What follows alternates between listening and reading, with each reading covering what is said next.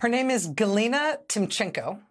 She was the chief editor of a Russian news website called Lenta.ru. And she was very good at that job, which is why, in the end, she was fired from that job. It was in 2014, shortly after Russia invaded Ukraine and took Crimea in 2014. Galina Timchenko was fired from Lenta.ru after, under her leadership, Lenta.ru published an interview with a Ukrainian leader who was critical of the Kremlin. In response to her firing, more than 60 of Timchenko's rank-and-file reporters posted on the newspaper's website a statement of protest, and then they all followed her out the door. They all quit in protest of her firing, 60 of them.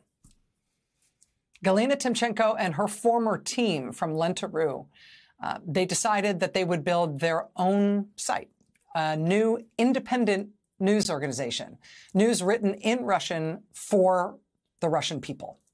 And they decided they would call themselves Meduza. Their motto is, "The news returns," which makes sense once you know the story of why they were founded.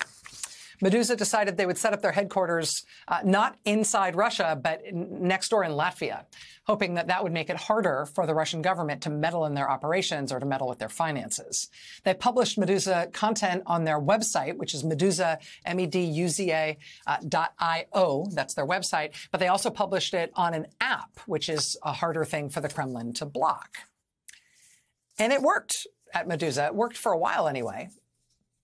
In 2021, Russia labeled Meduza a foreign agent. That label was designed to scare away and threaten anybody who might advertise on Meduza. And it had the desired effect. It made it almost impossible for Meduza to pay their bills. Through it all, though, and at great personal risk, Meduza's journalists and their editors, they somehow managed to keep themselves afloat, but even more than that, they really managed to succeed. Meduza is the most read independent news source in the Russian language. Which, of course, brings us to now. The Kremlin has now taken another swing, a big swing, at Meduza, labeling them no longer just as a foreign agent, but now as what the Kremlin calls a undesirable organization that effectively outlaws the very existence of Meduza inside Russia. It means anybody inside Russia who visits Meduza's website, anybody who likes or interacts with any of Meduza's social media content, anybody who tries to share a link to one of their articles could be jailed for that in Russia. The designation that the Kremlin's just given this news organization gives authorities the power to jail anybody who tries to give money to Meduza, or to jail anybody even who agrees to talk to them for an interview.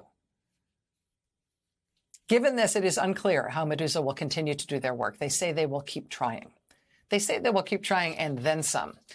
Meduza's staff just issued this public letter to their readers. I just want to read you part of it.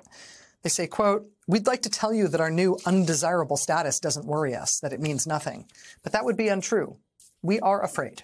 We fear for our readers and for those who have collaborated with Meduza for many years. We fear for our loved ones and our friends.